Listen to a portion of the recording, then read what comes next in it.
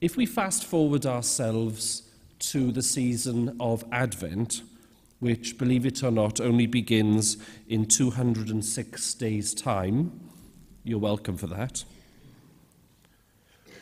One of the things that we'll hear time and again during Advent are the great prophecies of the prophet Isaiah.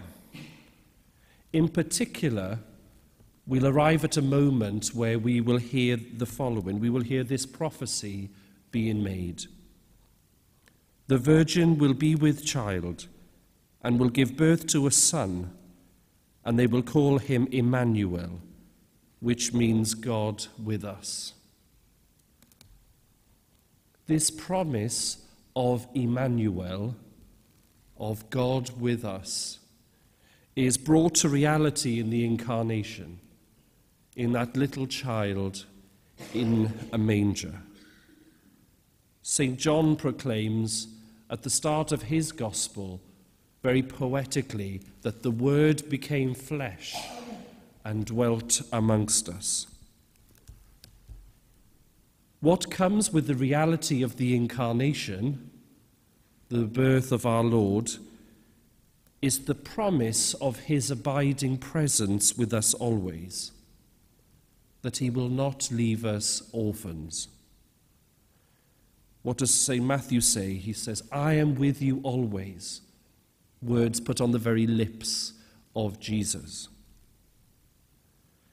Today's feast of the Ascension brings this great promise and makes it come alive in a whole new way. Today's feast day opens up the door for us, the children of God, and enables us to set our eyes and our souls on the eternal rather than the transient. For now, the risen Jesus is not limited to time and space. As I was saying to the children in our schools today, until this point in the story, he had been out, he had been seen by his friends, his disciples, his confidants. What is significant for us then is the realization that Christ is present in and through his disciples and their successors. What began then as that looking up to heaven, as we hear about at the end of that first reading, continues in the mission of the church. Notice how the gospel inextricably links the moment of the ascension of Jesus, which we celebrate today, with the mission of those disciples. What does it say? While they, going out, preached everywhere, the Lord working with them.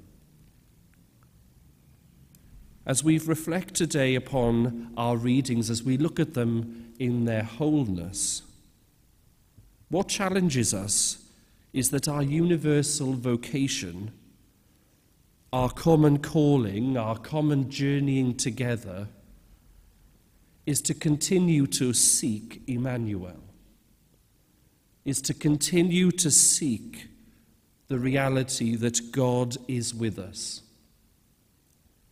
And more than this, to allow this encounter with Emmanuel, with the Word which became flesh, to spill forth, to exude from our very lives.